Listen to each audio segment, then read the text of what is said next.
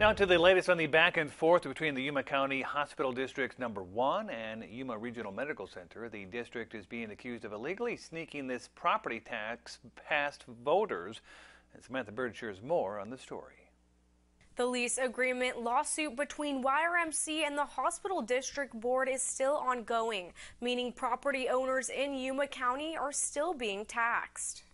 The district has a right pursuant to Section 1914 to tax on behalf of the people of Yuma to make sure that they can operate.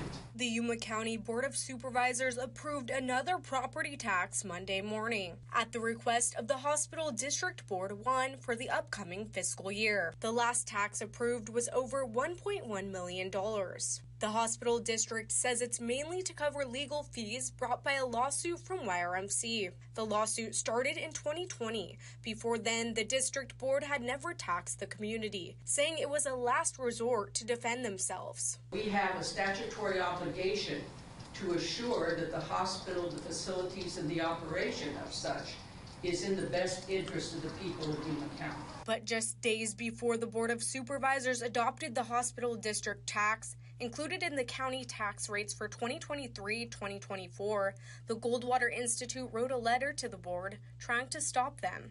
This Goldwater letter came at the 11th hour, just before the final date of the approval deadline. YRMC says it agrees with the Goldwater Institute on holding the hospital district accountable. Property owners received their tax bill and started calling the hospital, and they were very angry that there was a property tax and they were never given the opportunity to vote on the tax. But the hospital district board's attorney says otherwise.